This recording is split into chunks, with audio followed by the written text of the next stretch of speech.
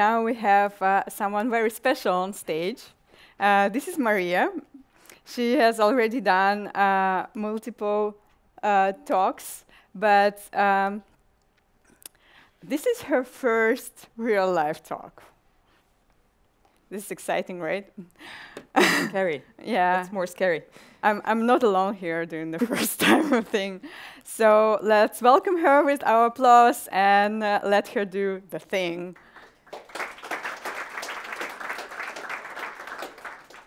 So hello, everyone, and thank you for having me here.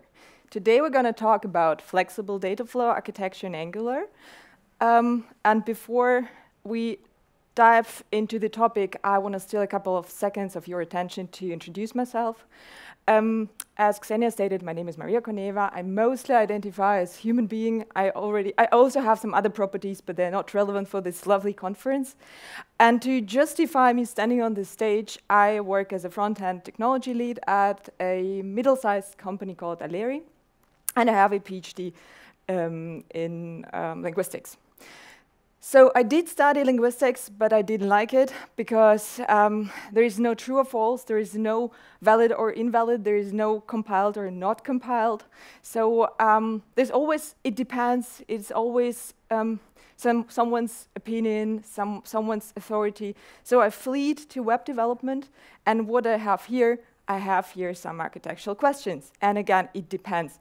And again, there is no true or false, there is no right or wrong, so I have to argument, I have to deep dive into the code, I have to talk to stakeholders, and there is no right solution, there is just the most suitable solution for this particular use case.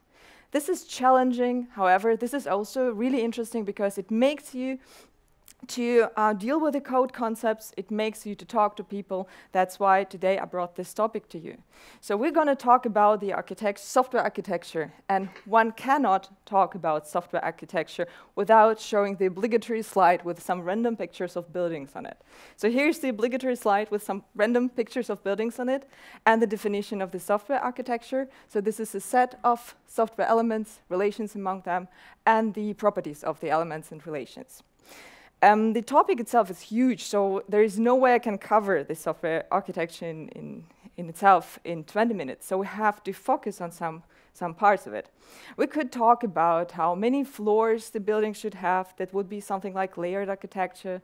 We could talk about how many flats should be on one floor, or what rooms should one flat have. This would be something like component design or structure. But today I'm going to focus on stairs, windows, corridors, or elevators. So how do you come from the balcony to the living room? How many windows do you have in your bathroom? So in other words, I'm going to talk about how you pass around the data in an Angular application. In particular, I'm going to talk about these three aspects. So what are the options Angular gives you to share data among the items, like among the components, services, whatever? Where do you want to keep your data or handle it? And where do you need it? So what are the options when you can require some data? And at the beginning of my talk, I have to disappoint you. I won't talk about state management in terms of NGRX or NGXS or any other state management frameworks. I will merely concentrate on the native Angular capabilities, because this is enough to fill 20 minutes.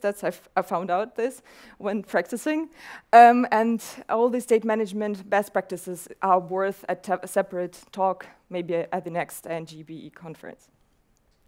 So let's start. Since we are talking about data, we can remove all the styling, and we just end up with two parts. We have the TypeScript code, and we have the HTML template. And moving data in the code is no biggie, so we won't talk about this. But you might want to move your data from the TypeScript code to the template, or get some data from the template to the TypeScript. So at the component level, you have the following options. You have the text interpolation, including pipes. You have property binding. You have directives, something like structural directives, ng-4, or maybe even custom directives that can move some data to your template. If you use some forms, you have the option of ng-model or form group. Then you might get the two-way binding. And the opposite way around. You can get some data from your template through DOM events when you get the event details for some clicking, some focusing, something like this. If you want to just share the data within your template, you can go with the template variable. So you use the hashtag, you put the variable in some tag, and then you can request this, reference this component beneath or above. You have also the walk-around option via the code. So these are the options at the component level. But frontend is all about nesting. So when you have the nested component, you still have all the previous options how to share data, but you also want to share data between the TypeScript part, between the parent and child, and also the HTML parts. So if you have parent-child relationship, there's this best practice that you all well know of inputs and outputs. You can also use a view child, a view children, but bear in mind what Philip just told you. There are some security issues if you have the component ref. And you also might go with content child or content children, depending on the nesting type. So if you go with the content projection, you probably use content child, otherwise you would use view child. And you have the option of creating components dynamically. It's not really sharing data, but I just find it crazy that you have this option with create method, creating some runtime components with a create component method that Angular gives you. And if you want to share data between the HTML templates, you can again use this local template variable. So again, you put this hashtag variable on your child, and then in your parent, you can even call some methods of your child. However, there's a caveat, because when you reference like this, you reference just the instance, but not the class of your child component. So if you need something static, if you need something from the class, you'd better go with view child. You can, again, go via the TypeScript code. So this is a workaround with inputs, outputs, whatever. And you have the option of content projection, which is a kind of data sharing because you put some data into your parent. Moving further, this is, again, a quite typical situation. You have siblings. They should communicate via the parent. And if the components are not related, you have services. So this is probably something that you already know. At the app level, you have a couple more options. So if you want to share data between some remote components, you have the router data, so you can access it via snapshot. For example, in my current project, we place the title of a component of the in the snapshot, and using the app title service, we just we update the page title, which is bound to this component, to this route. You can also share the data using injection token. So you might share some configuration data with this option. You still have services. You might use the parameterized routes. So it's something like product/details/product ID. So you might get the product ID in your component. So you might share this information via the route. And you have the good old URL parameters. So moving further, the next step is what if you want to communicate between or share data between two Angular applications, or maybe between the same application if the user just hits refresh and the app has to bootstrap again. You might store the state or something what you need to store in the backend. That's a valid solution, but you can also leverage the capabilities of your browser. So you might store something and retrieve it afterwards in the session storage, in the local storage, or use some cookies. We use local storage, for example, to save the settings configuration of the user. So if the user comes back, it's stored in the browser. However, please, please, please do not store there any sensitive data. And again, the good old URL parameters. Here we actually use this option. We have an Angular app which holds the overview over all settings of the user, and we have a different app which helps to edit those settings.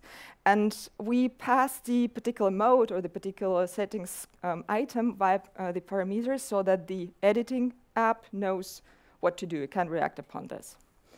So here's the overview of all the options that I've mentioned. So how do you get the data in your component? You have the options that come from your TypeScript. You have the options that come from your template. You have the options that come from outside with the AJAX request or some file reading. You have the data that you can retrieve from the browser. And you have some other techniques like directives that might just apply some data on your component without you being controlling this from your component. So this is a lot, and that makes you actually flexible in your choices. But as you know, with the great flexibility, the great responsibility comes. So you have to choose wisely. And for this, you should better follow some best practices. And this leads me to the next slide. Design patterns is a very interesting topic, and actually it's worth another topic at the next ng conference. But today I just brought 4 of them, and I want to look at them from the data perspective. The first is called mediator, and this is pretty straightforward. You don't want your sibling components to communicate directly to each other, because then they get tightly coupled. You want them to communicate via the common parent, or maybe via the service if they're not related, so that you need a communicator which decouples it. The next design pattern called bridge goes in the same direction, so it also helps to share your data in a way that your components stay decoupled.